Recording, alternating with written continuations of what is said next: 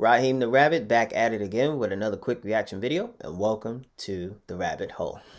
Thank you. Thank you. If you're new to the channel, do me a favor at this time, smash the like button. Also hit the subscribe button and the notification bell so you can get alerted when I upload new content. Today's video, we have Tyrese's ex-wife, Miss Samantha Lee. She has some tell-all things that she's been discussing with this podcaster, and she gave her piece. I'll say this much. Unfortunately, in the black community, you know, we have a low marital rate, right? And it's very sad when you meet a woman and you're going to marry her and you think you're going to sail off into the sunset, and then you get divorced by irreconcilable differences. So as much as I'm an advocate for, you know, black love and staying together till you're gray and old, I do take into consideration reality. So things happen. So without further ado, let's jump right into this video in 3, 2, 1. Look at this. Somebody come look at this. Look at this. Somebody come and look at this. Look at this. So how did you know that divorce was the right option for you in your relationship? Watch this. So first off, what I want to say in general, we know that women file for divorce more often than not. Boy, that escalated quickly. I think a lot of times we do it out of hurt, out of anger, unforgiveness, but it's a lot of unforgiveness, and that unforgiveness, if it's left unforgiven, turns into bitterness, and that bitterness can build a fence, and that fence becomes very hard to feel when you build that wall up. It's an evil world we live in. I was very, very hurt. What do you mean by that? I was very angry. And I remember, like, when I made like the decision, I was like hysterically crying. Damn. On the phone with my attorney. You motherfuckers ain't ready for this. That was not the person I should have been on the phone with. When, like, that's a whole nother conversation. But anyway, I was hysterically crying.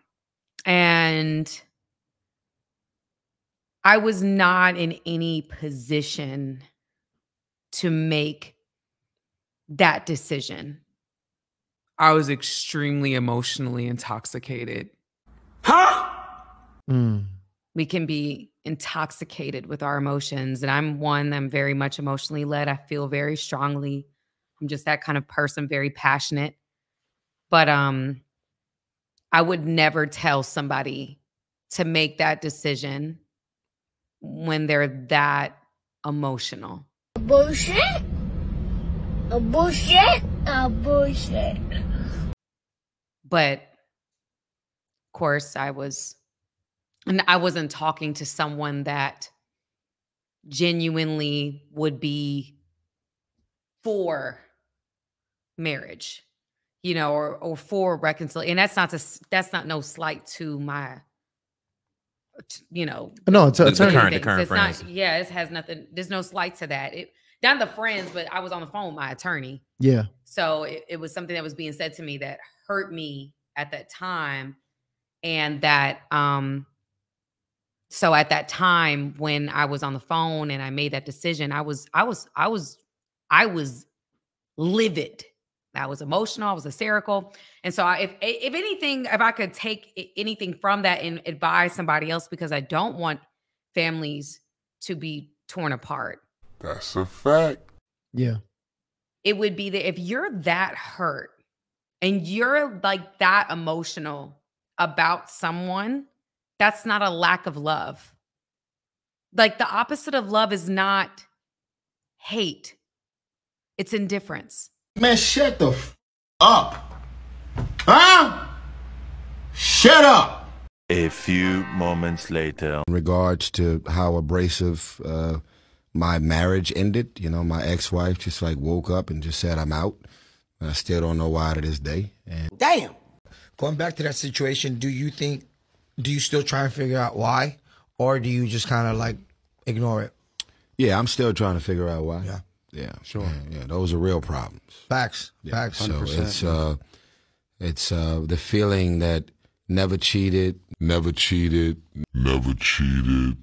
physically abused her. Everybody have their share of disagreements and arguments, but everyone, including myself who was in the marriage, if there was any obvious thing that was either said or done that could make somebody say, you know what, I'm out of here. Emotional damage. I don't really know when that moment presented itself. You don't find that suspicious? You don't find that suspicious? And so it's the confusion of like me knowing, like, as a man, I wanted to do that for the rest of my life. Yeah. I was like, yeah, I will have no teeth left in my mouth, and me and my wife will be feeding each other mashed potatoes and rocking in a chair, laughing at stuff that nobody would understand but me and my wife. That's what I seen and envisioned. And so I got married to do it for the rest of my life. That's a fact. Goodbye.